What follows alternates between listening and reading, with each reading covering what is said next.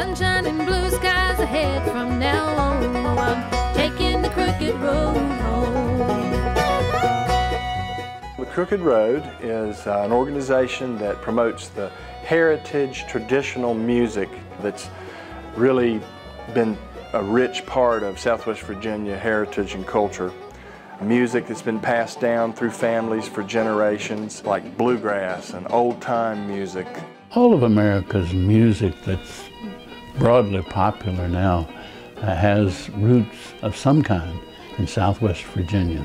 This is one of the places where America invented its music. In fact, Southwest Virginia, and this general area here, is probably the most important place where America invented its music. It's all over the place.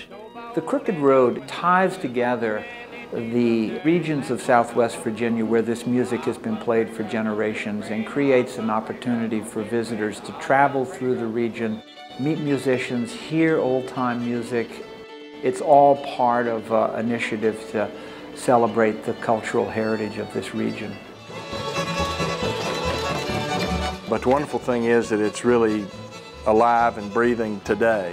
The landscape is dotted with jam sessions and concerts, and people, come and they're kind of amazed at how it's a part of the everyday fabric of life here. This is just a part of them. What they do is making this music, and it's. I think what people visiting here come away with is that it's authentic.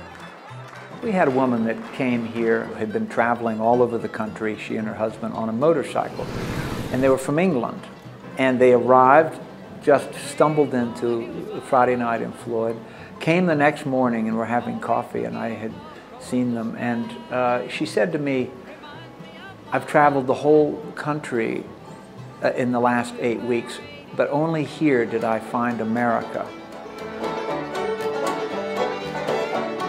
I think the Crooked Road is really an example of the development of the creative economy.